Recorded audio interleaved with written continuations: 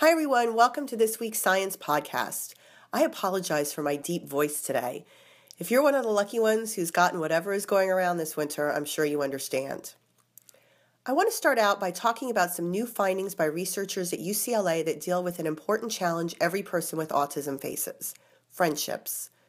Difficulties in friendship have been documented in older people and children with ASD, with about 20% of elementary school kids with autism reporting friendships compared to 60% of neurotypical kids. This part is known, but little is known about friendships as early as preschool, when kids normally start to develop them. Compared to children without friends, those with friends exhibit more social behaviors and are less likely to be bullied by peers. They also have higher language skills. So some questions are: how do these skills emerge? What factors influence them? And what can parents and teachers do? As a parent of a preschooler on the spectrum, I thought this study was really important and I wanted to share it.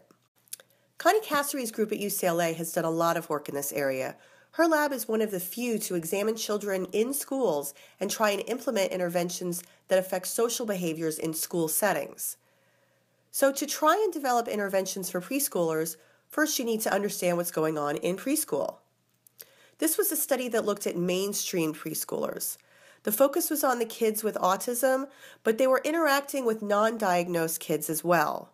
The researchers observed these kids with autism in a mainstream setting and looked for markers of joint attention and also the use of gestures, initiation of interactions, and also observed how adults manage these interactions. Then they interviewed the parents and teachers and asked them to rate the child's best friendship. The results were really fascinating. First, while not surprising because of other work in the area, it is the degree of joint attention that was related to whether or not a child had a friend in the class. In fact, nearly all children with friends were using high levels of joint attention skills. This reinforces the belief that joint attention skills and intervening on joint attention are a critical component of early intervention strategies. Unfortunately, teachers rarely intervened or managed skills unless it was for behavioral management when the child disrupted the class. This sadly could be due to not enough teachers being able to guide activities. Strategies to improve joint attention were rarely used. However, a few instances where the adults intervened and prompted the child to play with their peers, the data showed promising results. The children were more aware of each other, which may be the first step in developing meaningful friendships. This suggests that adults may not recognize the importance of free play as a time to develop peer relationships, but it's important. Also, parents' and teachers' opinions of friendships were very different than what the outside observer saw. They were, how I say this, more optimistic about the quality of the interactions. The good news is that these results will be used to inform schools about the types of interventions and strategies needed to build and sustain friendships in kids with autism who are mainstreamed. And because this group has a unique opportunity to work with the LA school system, I bet that these ideas are able to be implemented in preschool. Switching from friendship in kids to toxicology in animals, I wanted to share with you the results of a very long-awaited study from the Johnson Center in Austin, Texas. Yes, I said the Johnson Center, which used to be Thoughtful House, which was the previous employer to now discredited physician and researcher Andrew Wakefield. About 8 years ago, this group proposed the penultimate study, one that would look at vaccination in infant monkeys according to different schedules in order to settle the issue of vaccine safety. The National Autism Association and SafeMinds helped fund the study, along with some generous benefactors and funding from the NIH thrown in to support housing for the monkeys. The study was going to give vaccines to infant monkeys and track their behavior to a year of age. Then the brains of the animals were going to be studied and toxicology tests done. The vaccine schedules were the 1990 schedule, a new 2007-2008 schedule, and just the MMR vaccine. There was also a group that had the 1990 schedule that was adapted for monkeys because the developmental trajectories of humans and monkeys is different. They even added a group that got the flu vaccine with thimerosal during pregnancy. The study itself is open access, and the link is given in this caption, and you can read the whole thing yourself.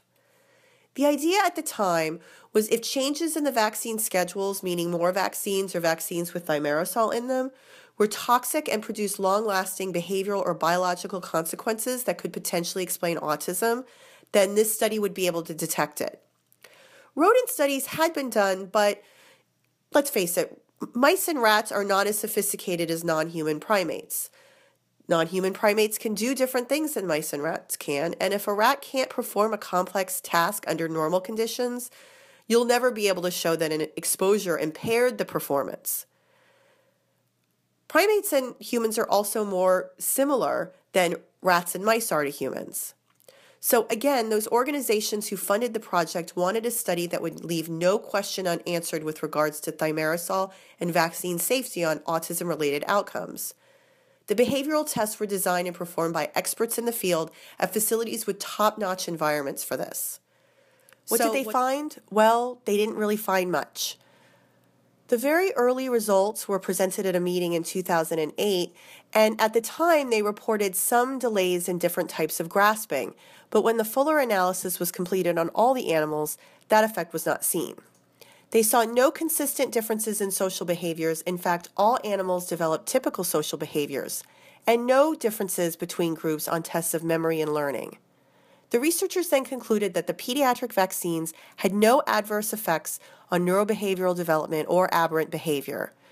Toxicokinetic studies due to the mercury exposure from thimerosal are ongoing, and so are morphological studies of brain tissue obtained from these animals.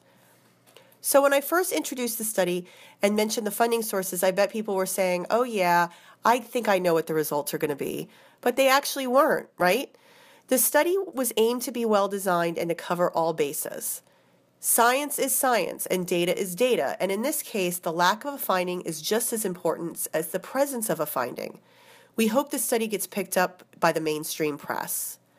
Thanks again for listening this week, and I look forward to updating you next week.